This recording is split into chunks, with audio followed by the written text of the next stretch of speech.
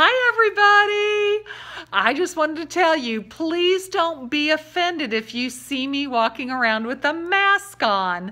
I actually don't wear it in the house, but I do wear it outside because our immune system gets so low. We have to be very, very careful. And Lord knows there is so much of this flu going around. I've talked to 3 people today that have it.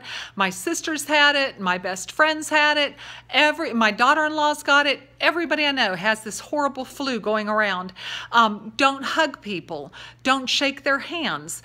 Just tell them, say, you know, my immune system's a little low right now, so I'm trying to be very, very careful. I see this sticking up.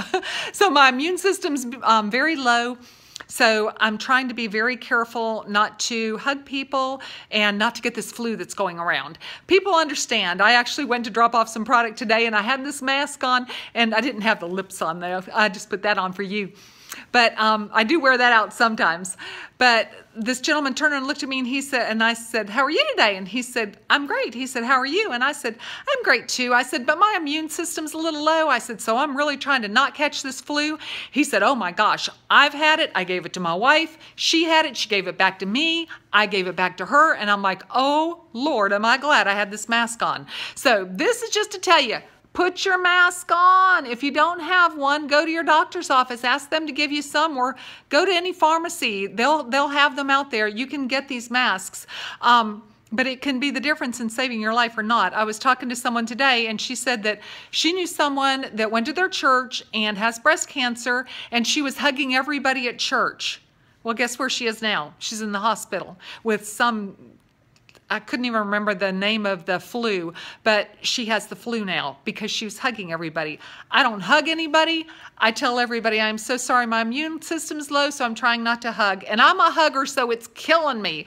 But don't shake hands. And if you do end up shaking hands, or if you do end up doing something like even going to a restaurant where everybody touches all of the same utensils, try and get the sun out of our eyes here, everybody touches the same utensils, have antibacterial soap or some type of a wash that you can wash your hands with. Truly, I feel like I have washed my hands more in the past month than I have in my entire life, but I don't care. This is our life we're talking about. You are going to take care of yourself. You're going to take your vitamins. You're going to take everything you can. I take Juice Plus. I do everything I can to make myself as well as I can. And I just want to share with you everything that I've done because praise God, we're going to get through this and it's going to be fine. I've not been sick.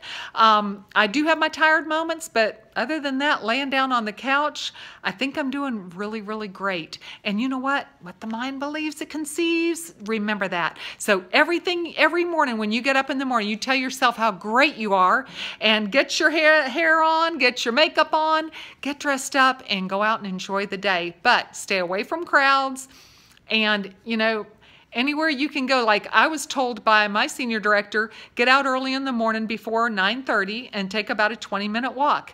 And then she said, because she's already gone through cancer, and I may have already told you this, but she said take your shoes and socks off and walk around in the dirt because, you know, in the grass, because it makes you grounded.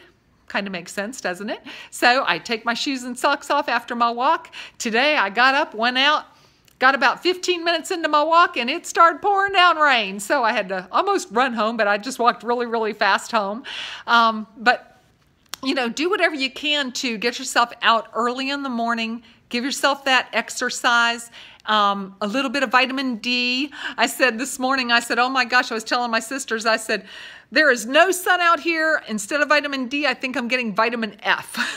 But, you know, just do what you can to take care of yourself. So I hope you follow my plan and I hope you're as healthy and we get through this thing and we're going to look back and say, you know what? Because we believed in God, because we believed in ourselves, because we did the right things, we got through this lickety-split. And praise God, we're going to get a lot of women through this lickety-split. So I hope you have a very blessed day. This is Friday night, Friday evening, and Tuesday is my 3rd chemo. So we'll see how number 3 goes. Praise God, it will be just as good as number 1 and 2. Have a blessed day, ladies. Talk to you later. Love you. Bye.